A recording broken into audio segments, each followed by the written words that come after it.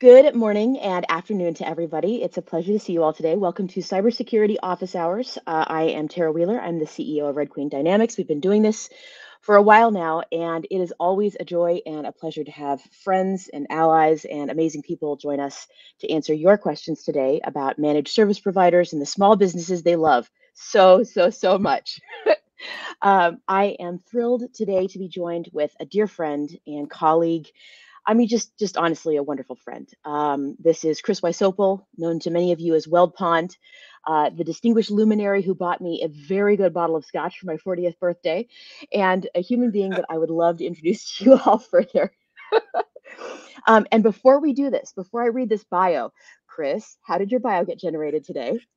So Tara was looking for a bio, and I said, just use what's up on LinkedIn. And then I looked at it, and it was 5 paragraphs, and I said, no, that's too much. So I just put it into ChatGPT and said, make this 100 words. So let's see if it embarrasses me or not.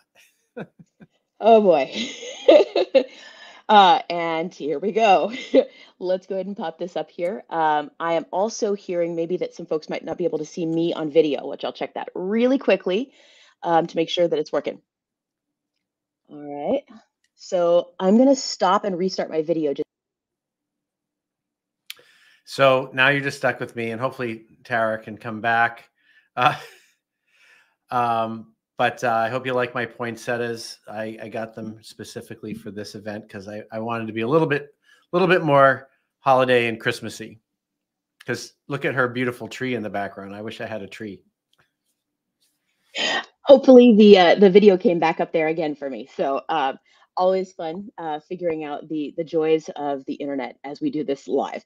Yeah, so Chris is a cybersecurity luminary, renowned for his pioneering work. And I didn't just say that, ChatGPT said that, so you know that it's not hallucinating anything. He began his career at Loft, where he conducted groundbreaking vulnerability research from 1992 to 2000. Notably, he exposed a critical flaw in the Windows NT networking stack. I mean, on that one, just thank you for your service. Chris co-developed LoftCrack, a pioneering Windows password cracking tool, and spearheaded the shift from anarchistic full disclosure to coordinated disclosure in the security community. He testified before the U.S. Senate in 1998 and the U.S. House in 2003, offering expertise on software vulnerability discovery during the rise of internet worms. Embracing the secure by design ethos, Chris served as VP of Research at Stake, working closely with Microsoft and authoring The Art of Software Security Testing. In 2006, he founded Veracode, a SaaS solution automating secure software design principles, now serving a global clientele. Chris leads Veracode's security research, product security, information security, and compliance teams, revolutionizing software security. Do you have time to go get coffee? I'm just curious. Yeah, I do. I have a lot of great people that work with me. So you just go get the coffee at this point. I just get the coffee right and say, attaboy.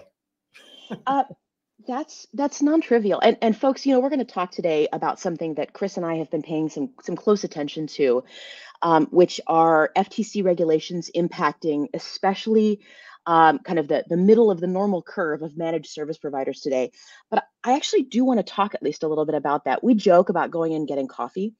But Red Queen Dynamics is still a small business. And honestly, we were doing a great on-site last week in Vegas. My job every day when the team had kind of packed up and gone back to rest was vacuuming the room, right? And cleaning up after us as we kind of operate on a budget. There's something to be said for being the person who empties the trash cans, I think, every day. And it's non-trivial to make people feel supported and appreciated. And I think, Chris, you've been somebody that people have spoken about again and again as somebody who does that, who orders the pizza and has just no pride, right? There's an element of just no pride and no shame in being somebody who's a leader in InfoSec.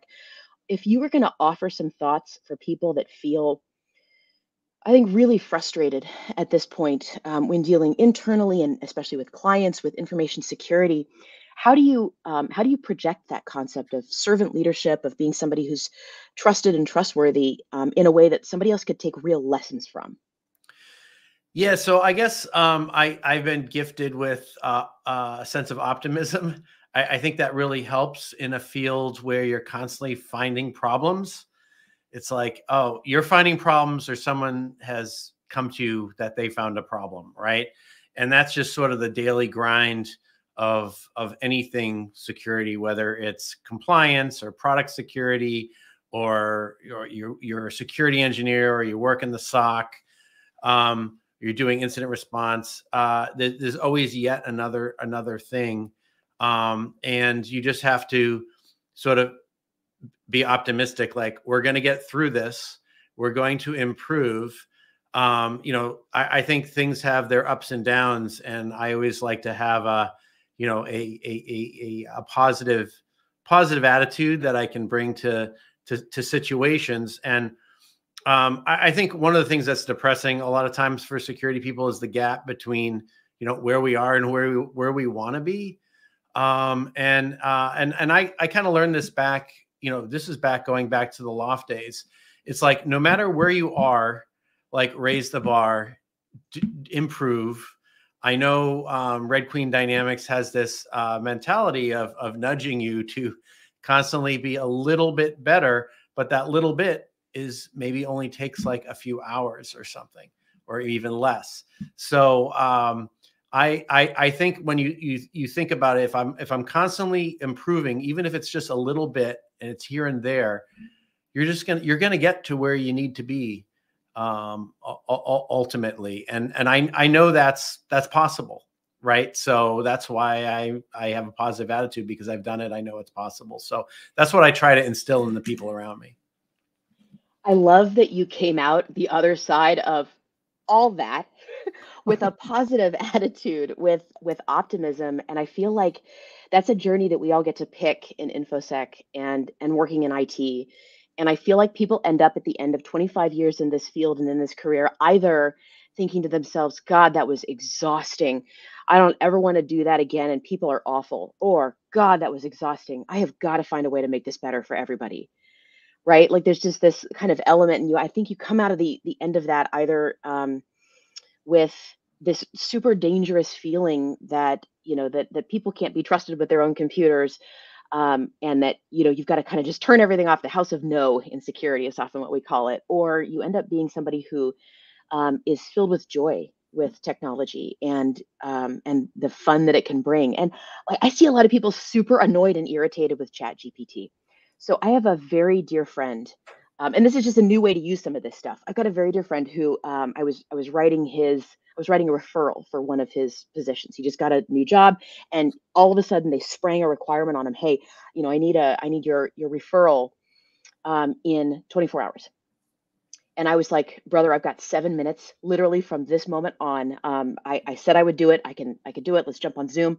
I took his CV, I fed it into Chat GPT, and I said, write me an effusive recommendation letter for a trusted colleague with all of the relevant parts in it, summarizing his career and saying, with an element of snark and respect at the end, that I wouldn't hire anybody else.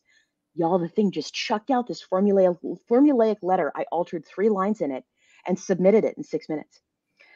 ChatGPT is a wonderful tool for something like that, for that kind of formulaic, but required personal touch, where you need a template, right?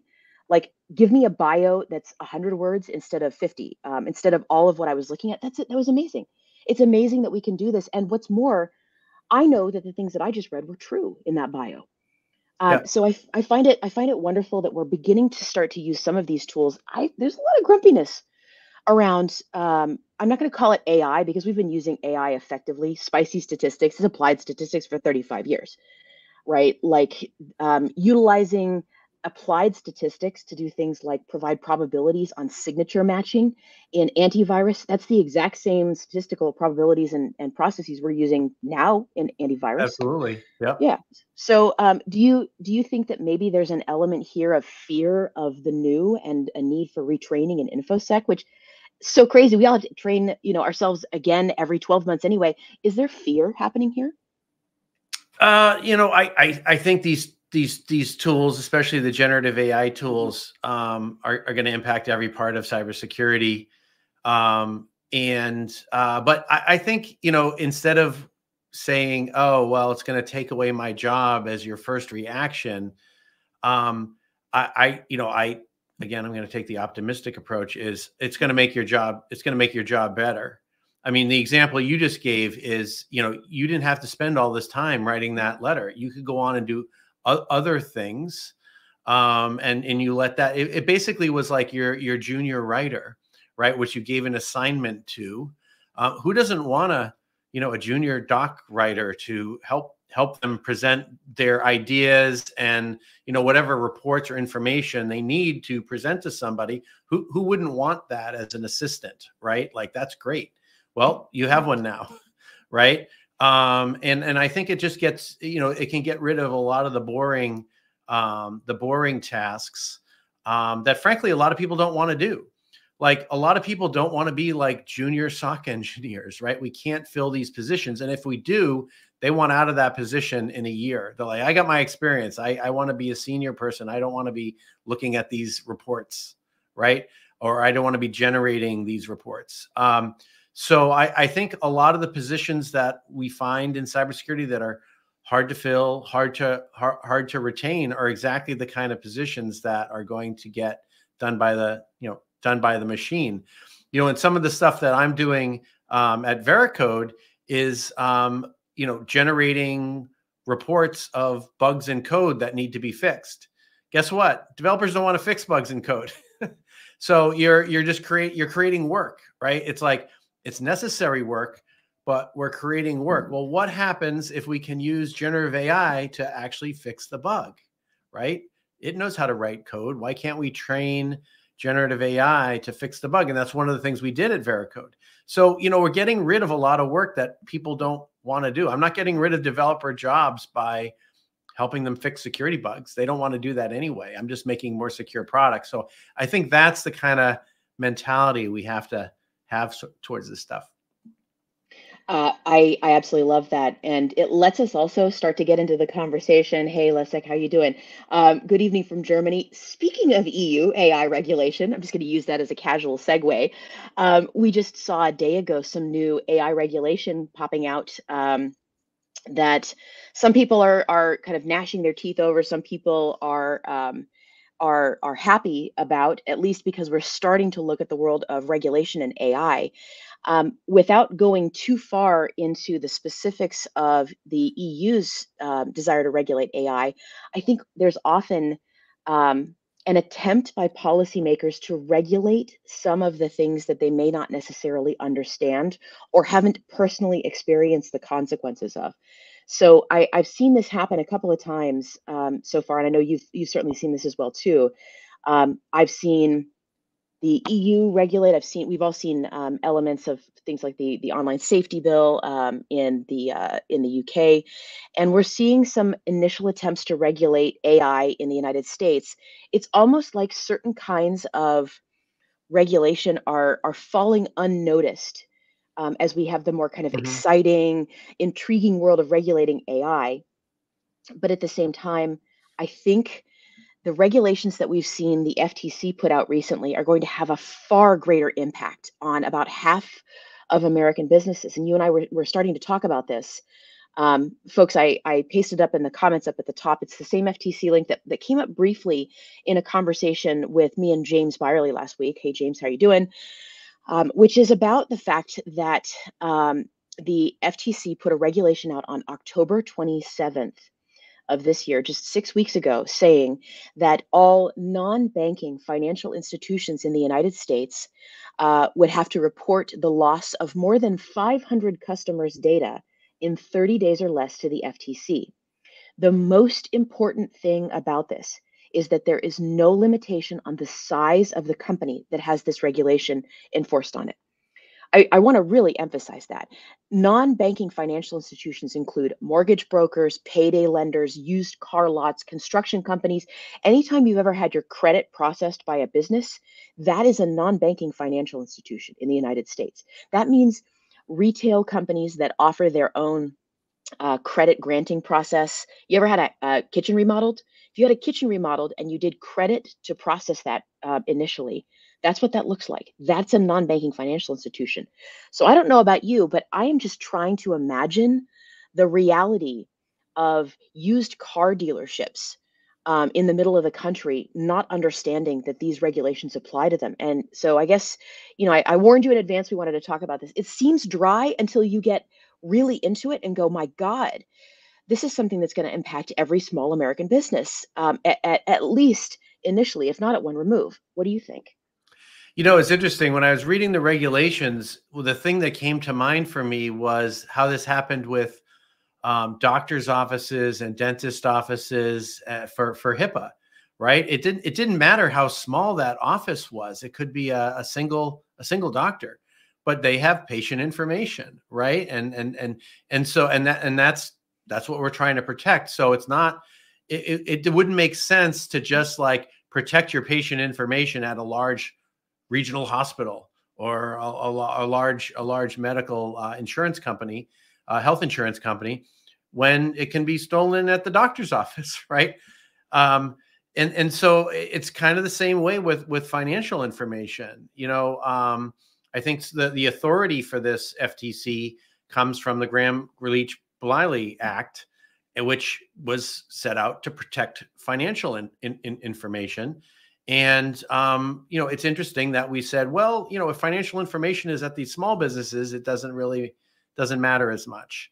And it just doesn't make any sense. Right. And so I think this does make a lot of sense. The challenge is these organizations are not sophisticated, right? They don't have compliance teams, right? And I think they're going to need help from service providers, just like, doctors' offices get help from service providers so they can comply with HIPAA.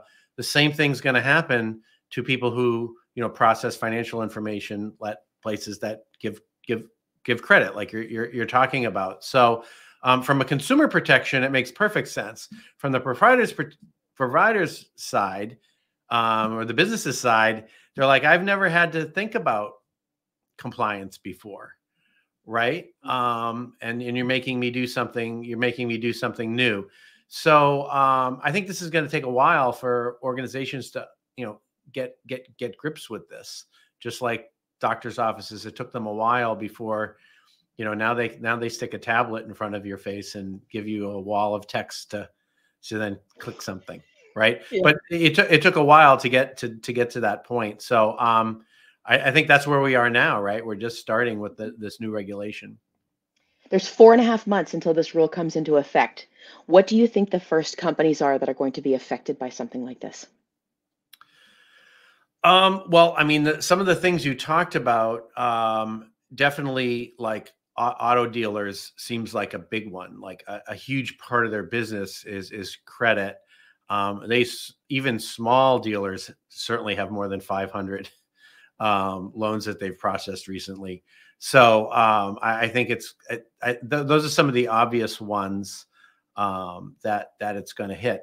Now, putting my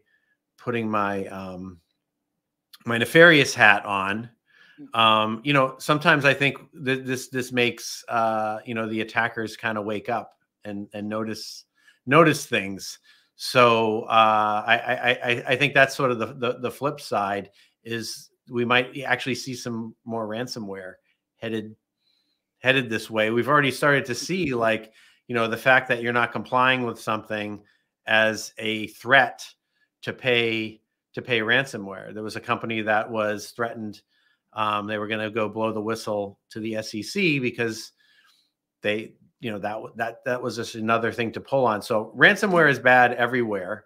And that's one of the reasons why this regulation is put into place. We see ransomware hitting small businesses because they're soft and easy targets. And so I think that's a factor that you have to look into. And these businesses, they should want to protect themselves from that. But that's not always the initial reaction.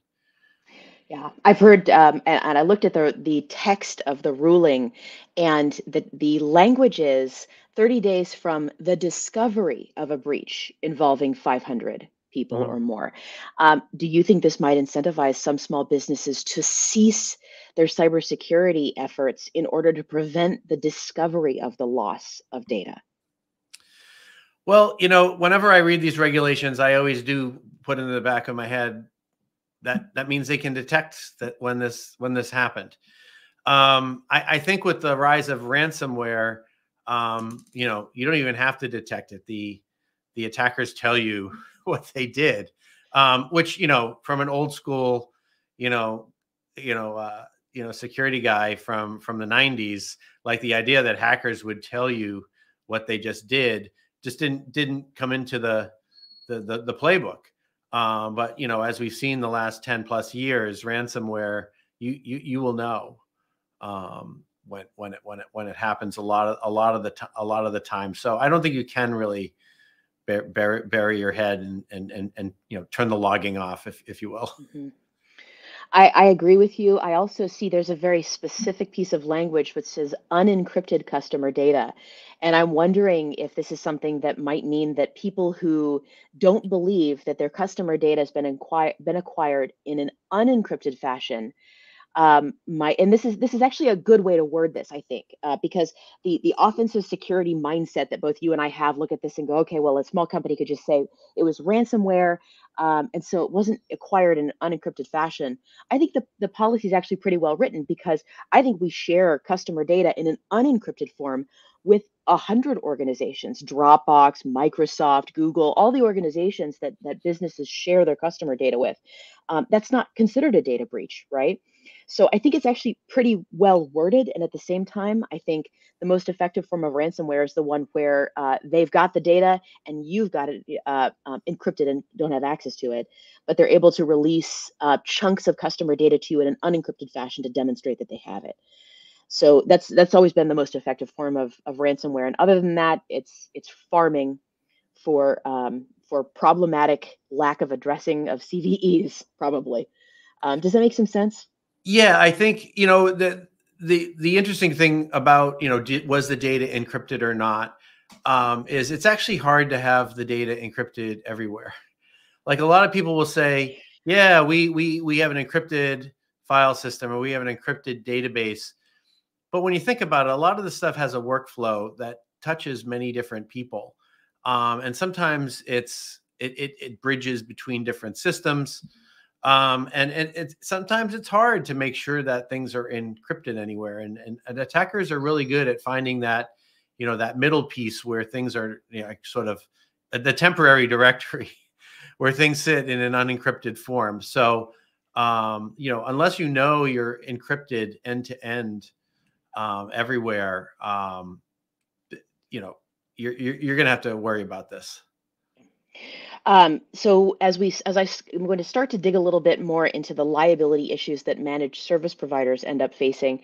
Let me just encourage everybody watching, please feel free to throw questions at us, because your questions are the reason that we do this. I always love to have these conversations with amazing people. We try to sort of go week by week. Every other week is a luminary of cybersecurity.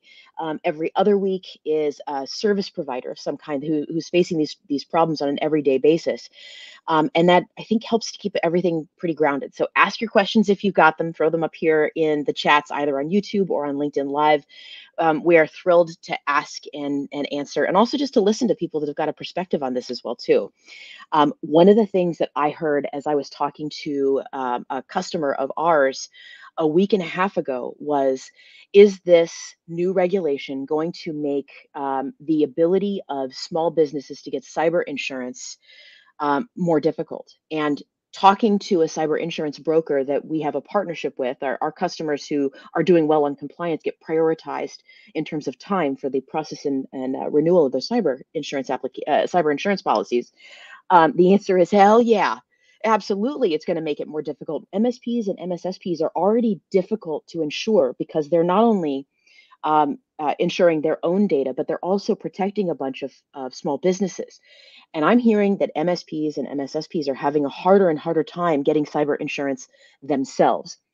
Do you think that this ruling means that small businesses are going to try to offload, to transfer this risk onto their MSP by demanding, certain kinds of service levels and guarantees from their MSP that transfers the risk onto them? And if so, how's that any different than me telling my accountant, hey, it's your fault if I screw up my taxes? Yeah, I think that's kind of I don't know. That sounds like a hard sell to me. I think Mhm. transferring risk by getting insurance, um, you know, that certainly helps. But of course, that costs money. I think the same thing would be with the MSSPs. If you want them to take on some of this risk, you're going to have to pay them more. Like I don't think there's any free ride here, where you can transfer risk without it becoming more expensive. And so, you know, I think the insurance market is pretty interesting right now because they are taking a deeper and deeper look at your compliance and your controls and how well you've documented and what you can communicate to them. And I've kind of learned a stealth or a backdoor question to find out what their security posture is like. You ask them, have your cyber insurance rates gone up? And because in general, rates are going up. But if you have but at the same time, the insurance companies are scrutinizing people's controls and compliance documentation. And so if your rates are going up, it's because you don't have the controls to demonstrate to the insurance company that you're mitigating their risk. So if you ask someone if their rates are going up and they say yes, you're like, oh, I don't want to put my data with that company. So it's an interesting dynamic that's happening right now. So if you don't want to disclose that you have poor security, don't talk about your cyber insurance rates. Our cyber insurance rates are remaining steady, which is lovely. Honestly, I look at it and go, the cyber insurance industry is coming around to the idea that they're due for a reckoning. I think really in terms of rates and their ability to bucket risk, and a lot of it really is, I think, small businesses.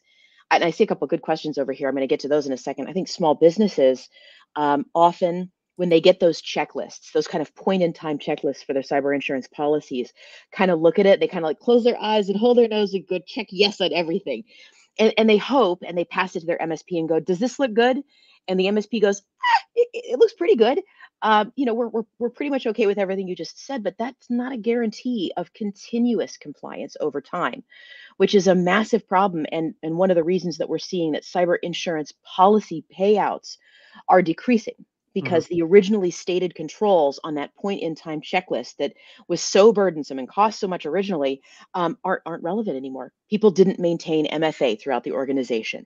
They don't have password managers. They're not actually treating data the way that they said they would. Or maybe one person is inside the organization, but other people are busy saving client data, to a personal company or personal computer's desktop, right? Right. So it's an interesting challenge. And that continuous compliance and demonstrating where your controls were at a point in time, it's tough. We provide that. I've seen a couple of other companies out there that are working on providing that as well.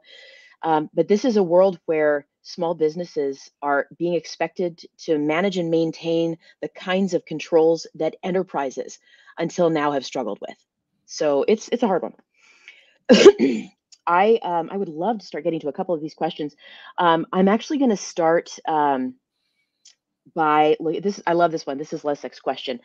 Encrypted, but who can access the keys?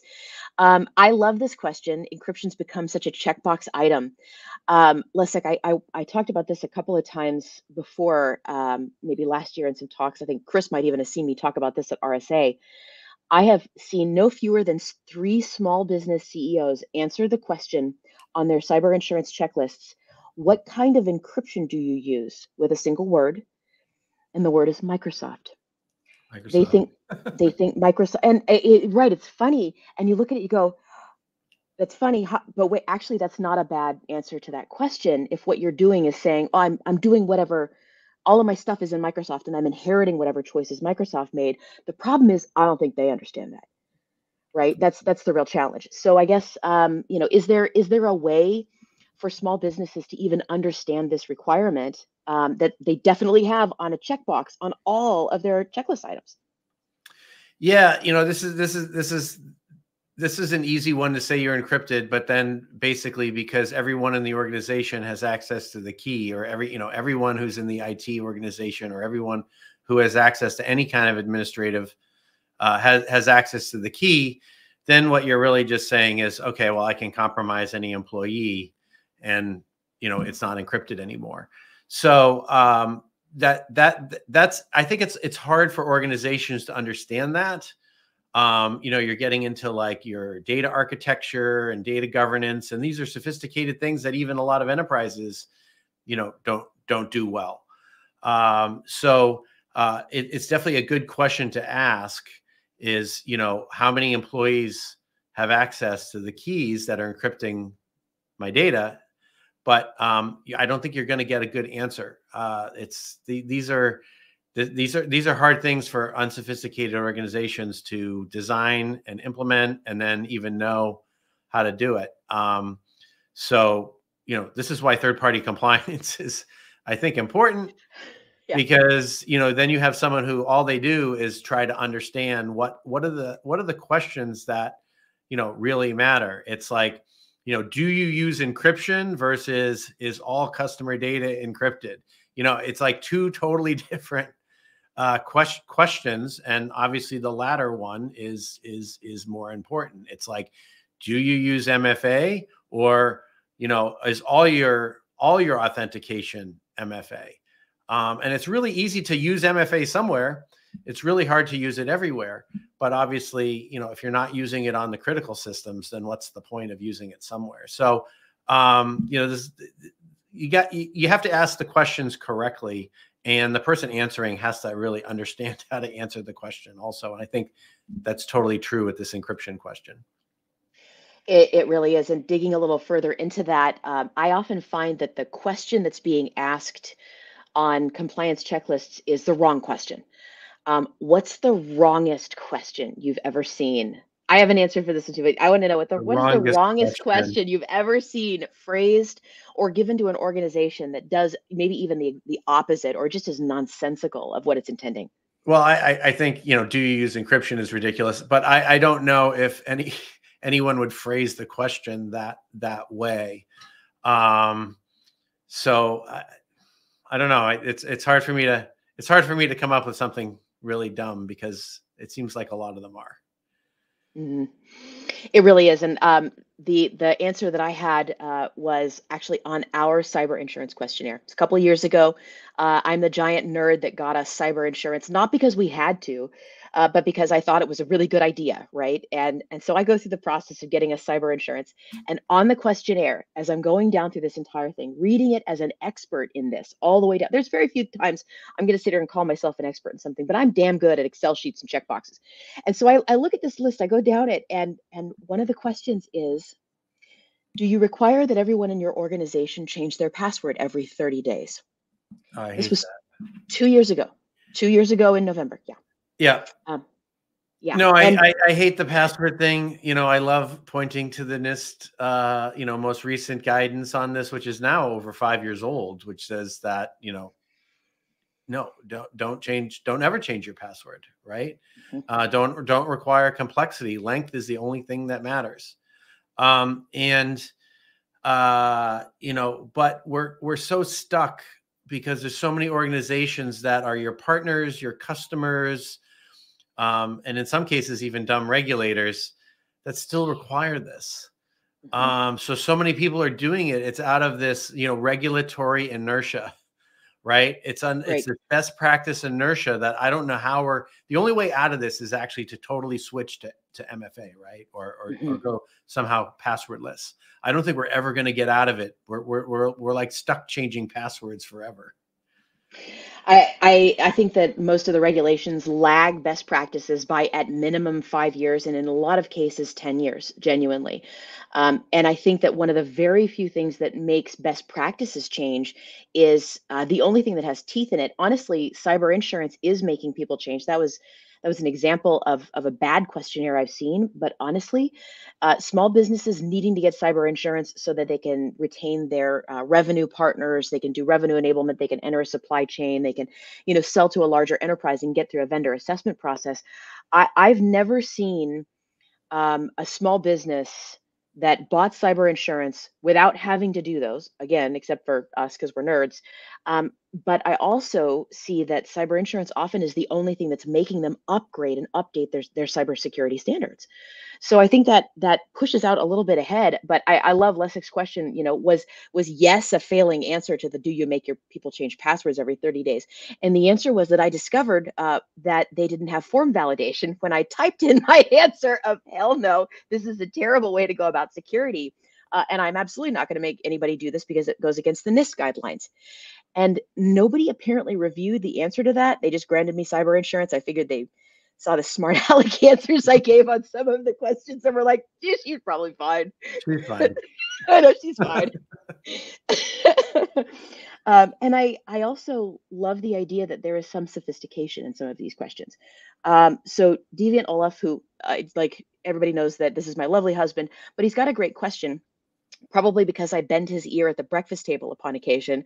I'm a fabulous and interesting spouse. I just want you to know the compliance questions don't take more than 50, 60, 80% of our conversations. But the language of the new regulation that describes a ransomware attack, I mean, does it describe it as a loss of customer data, or is there a breach of customer data? Is there a difference between a loss and a breach? And should one be penalized more harshly than the other or treated differently? So, so I guess it seems to me that, and there is some language in there I was reading where it talks about how, the data when it's, when it's lost, and I think when they mean lost, it's been taken by the attackers, which just really means they have a copy of it, right? It could be used against, and victimize these 500 or plus people. Like that's the core of the matter, right? They're not doing this because of ransomware might encrypt the data and cause the business to move to paper and pen in order to fill out their forms, which obviously is a detriment to the business, but not necessarily to the people whose data is encrypted, right? And it does talk about the data has to be taken from the organization and then also taken in the clear, right? So if someone steals a spreadsheet that's encrypted, that doesn't count, right? So it's really taking the data out of the organization, which would be considered a breach, and useful to commit financial crimes against those people, right? And that's where the violation comes into play. Now, early days of ransomware, they used to just encrypt the data, but really now they take the data and then encrypt the data. So most times, because that way they can have sort of the double whammy when they are trying to get you to pay up. And so, sometimes organizations don't care about their data that much. Sometimes there'd be huge penalties for that data being breached. So it depends on the type of data the organization, but most ransomware actors actually will take the data if they can. Mm-hmm. I've seen some people who implemented a password manager. I'm thinking of a couple of companies I spoke to. At least one company I know has implemented a password manager by having an Excel spreadsheet that is password locked with the zip code of the company. And instead of using a password manager like OnePass or like OnePassword or LastPass, they've shared this Excel spreadsheet with everybody in the company and they update it every so often. And I think the challenge we would have is everyone would agree that that is encrypted data. The challenge on that is how effectively is it encrypted? And is that something that is so poorly implemented that it wouldn't pass kind of a good faith sniff test? And if so, are regulations really doing any good if small businesses don't understand the difference between kind of good and bad implementations and they say we did our best, we thought this is what you wanted, where does that line get drawn? And then what's the responsibility of their external compliance and IT and cybersecurity providers to educate them? Yeah, so I mean that's a challenge, right? So if it would require someone to sort of do an assessment of how they are storing their data encrypted, and that means there's assessment work that has to happen, and a lot of small organizations can't afford a third party assessor. So I mean, that's actually physically looking at systems and processes that are happening, like you'd have in a SOC 2 or something of a larger organization. So I think this is where it gets to be kind of difficult, to enforce these things, because they can say, hey, we had an encrypted spreadsheet. The data that was stolen wasn't encrypted. And unless there's sort of evidence otherwise that it was, encrypted with a very weak key or weak password, it's hard. I think it'd be hard to enforce that. On the other hand, if an attacker gets spreadsheets that are encrypted, that they're going to try to, decrypt them, right? And if it's a zip code, it's going to be trivial, right? They're going to crank up their favorite password cracker to decrypt those. So I think it gets hard to enforce those kind of things. And so it's, what's the size of the penalty here? How much effort is someone going to go to defend themselves against an FTC, violation here? I love Bill Albertson's question on this one, and it's in the two comments that he made. It's one thing to say, did you do this, and another one to say, did you do this to X standard, which is so it's incredibly important. We've talked about NIST, obviously, and of course we provide the SaaS solution that lets you determine that you're continuously compliant with NIST. But that may or may not be enough for some organizations, right? That may not be the standard that you want or need or are expected to abide by. For instance, that's not sufficient for organizations that are required to be compliant with HIPAA. I love the example that you brought up earlier, and I think that the way Bill phrased this is, a lot of them get into requirements, but they don't really talk about how the standards that they're expected to be using get implemented or get expected, right? Like you and I sit here and go, of course, an Excel spreadsheet that's encrypted with a PIN code of the zip code of the business, that's a solution from 30 years ago, right? But who's to say that that is not a sufficient standard? I think it's really important to ask ourselves the question: Are the third parties requiring these questions? Are they even aware of what the standards are? And I think the answer is, for many of them, maybe even most of them, no. Have you seen any third party requirement, cyber insurance provider, vendor assessment? Who does it well? Who does this checklist well? Well, I do love the question, because the people who developed the standards have taken a long time to come up with the wording to be proper and actually meaningful. So I love leveraging standards like that, and I think that's a great idea.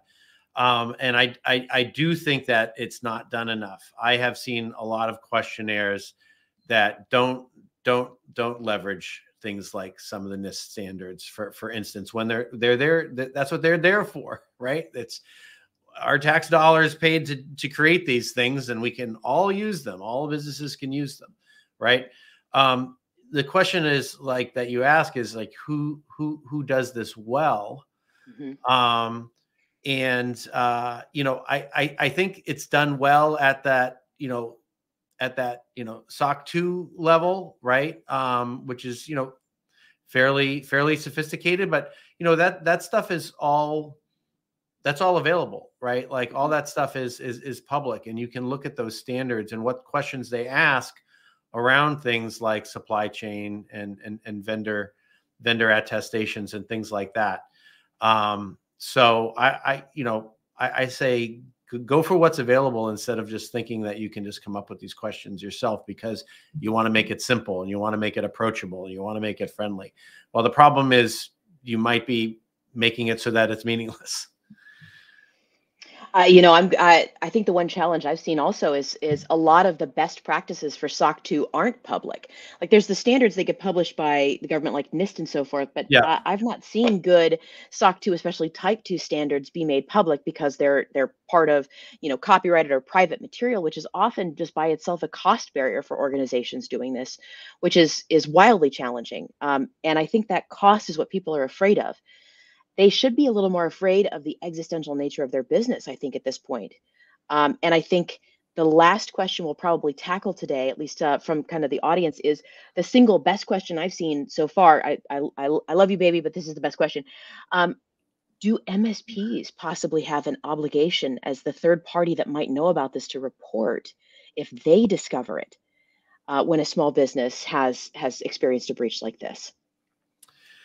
Well, this is the classic ethical quandary, Mhm. right? Like you're under NDA, you have a service agreement, you have some sort of master service agreement with your providers, and you expect them to uphold that. But on the other hand, if they're doing something that's illegal, right? Like they know an illegal act has been committed. I believe that I'm not a lawyer, but I believe if something illegal has happened, you have an obligation to report it. So you got there's somewhat of a conflict here going on, and this isn't something that MSPs want to get in the business of or known for Mhm. doing. But you could see this in a healthcare environment, right? Like you have confidentiality agreements everywhere, but if someone is acting in an unethical way or illegal way, like I think you have to report it. So it'd probably be good to get some clarification Yeah. from the FTC specifically around the rules here. I agree, especially because most of the businesses that could be impacted by something like this are not going to have the capacity to internally handle it, which means they're going to be engaging a third-party contractor anyway. This is incident response right here, and Mhm. incident response, the most fun of all of the infosec proportion, Most the fields exciting. and infosec is so exciting, so exciting. I think of our team and the people at RQD, and the phrase that keeps coming up again and again for all of us who I've got an outsized amount of talent on this team, and they're wonderful. But at least in part, it's because they've all done incident response. We've all been the person someone calls on the worst day of their lives, Mhm. and I think there's a lot of joy in going from the analogy given to me was being an EMT to going into public health, Yeah. right? To be able to look at these problems and see them systematically and solve a chunk of them, at a time before they ever become a problem, which is really joy filled. But I do think that MSPs are going to really struggle with this one because I think that they are very likely the organization most likely to be the ones discovering that a small business has had their data breach. And that's going to be a massive challenge, right? Communicating that, explaining what happened, making sure that the small business even understands what the nature of the problem is. And I think we're going to see a really interesting set of initial prosecutions coming out of the FTC regulations in 4.5 months. Mostly initially, I think starting from businesses and organizations clearly operating in bad faith, right? Just very clearly operating in bad faith, deliberately trying not to discover. They've been notified, they've been told, Mhm. and they don't want to listen. So, I mean, I think that's where this is heading. I can't see a way for MSPs to get themselves out of that situation other than being the ones that do good communication and try to be the ones lifting small businesses out of their compliance doldrums. This is a rising tide lifts all boats. This is a hard one. This is turning the Yeah. screws on the bottom half of the American economy. Yeah, I have the way I think a lot about a lot of this is, the current way people are using software and systems and things like that is just insecure, right? Like, the whole push from CISA around secure by design, a lot of that is because it's become clear that small organizations, nonprofits, schools, small businesses, don't have the capabilities of securing insecure building blocks, right? Like if you're a global bank, you can take insecure software that does something very important and wrap people and process and technology around it and meet your compliance requirements, right? That's done every day. We know it because there's a lot of insecure software out there and people have to meet their compliance requirements. Now, how does a small organization do this? And that's one of the pushes for secure by design, is default secure by default, right? Like, why are systems not storing data encrypted all the time, right? Why do they even allow non two factor, right? So the secure by design, I think, is like sort of the only way out of all these problems that I think we've been talking about, that these systems have to come that way. But the problem is, we're not there yet, right? This is going to take a while. And I think that, these types of regulations kind of push us in that direction, because I think it's really the only way this can be done, because these small organizations can't handle the complexity of trying to make sure they're doing all the right things when everything is open and broken by default. I completely agree. And I look at it and go, we can have all the secure by design software that we want, but if someone takes that secure by design software and, we can make Excel as safe as possible, but if someone takes a spreadsheet, locks it with an insecure password, passes it around, like that has nothing to do with whether the software is safe. It has only to do with whether or not the people who are involved in this understand what security is and are trying to do the right thing to the best of their capacity. Software can only be as safe as the people who are using it. It can't just be something that we try to lock down, because otherwise people will come up with solutions that aren't safe, aren't secure, and that work around those safety features so they can just do their jobs. And I can't blame them, right? This is a hard Yeah, I problem. mean, right. So that you want the security to be transparent, right? You don't want them to have to think about it, or it to be hard. So eliminating passwords would be a great way of doing that. And so, yeah, so when we say secure by design, we have to do it in a thoughtful way that allows people to get their jobs done even with it. And so, for example, always encrypting things on disk would and doing that in a transparent way, maybe based on some key generated from their two-factor or something like that. Something where they don't have to think about it. As soon as you let someone configure it, I want the secure configuration or the non-secure configuration, I think you've lost the game. So it's got to be, like you say, it's got to be usable. These people can't think about it. It can't feel locked down. And that's a challenge, right? There's a lot of usability challenges that go into that.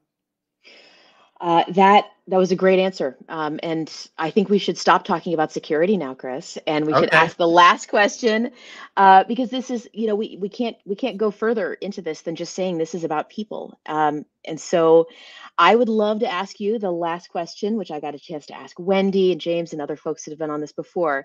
Last question is this. If you weren't in information security, if this wasn't what you did, what you felt passion for, what you chose to dedicate your life to, and money wasn't an object, what is the job that you would want to be doing right now? I think that, AI is pretty exciting, and I think we've just barely scratched the surface on the types of things that can be done with it. I think, I obviously think using AI to apply it to cybersecurity is exciting, and that that's something I definitely want to do. But I think applying it in other places is what I would want to do if I had to throw away my cybersecurity hat.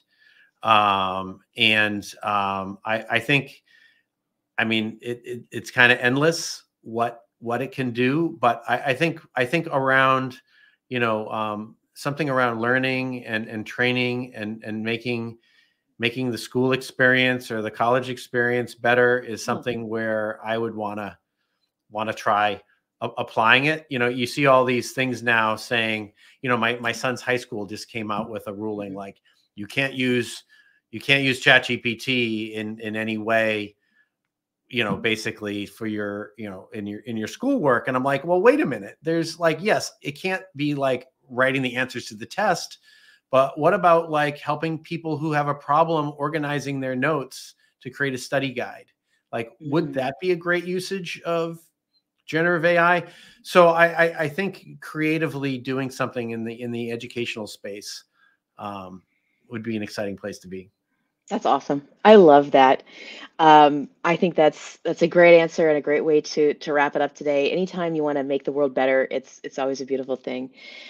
Chris Wysopal, thank you so much for being with us today. This was Absolutely joy-filled. I am so glad that we got a chance to answer these questions. Some of them seem so dry and far-fetched, and at the same time, they are at the center of the questions that people are going to be asking themselves over the next 5 to 10 years, which is, what do we need to do about people and how do we keep people safe? It's not the data. It's always about how do we keep people safe. And I love sharing that mission with you, my friend. It's been a real joy as always. Oh, Thank you, thank you. everybody. Thank you so much for Absolutely. having me. This Of has been fun. course. It was a lot of fun. So, folks, we are going to be off the air for the next 2 weeks and join you again on January 4th with Adam Shostak, who is going to join us and talk a little bit about how managed service providers can do threat modeling. It's, as always, so much fun being with you all. Thanks for asking your questions. We're here for you. Have a wonderful holiday season, and we'll talk with you all soon. Thanks again, Chris. Thanks, everybody. All right. Bye, everyone. Thanks for joining us.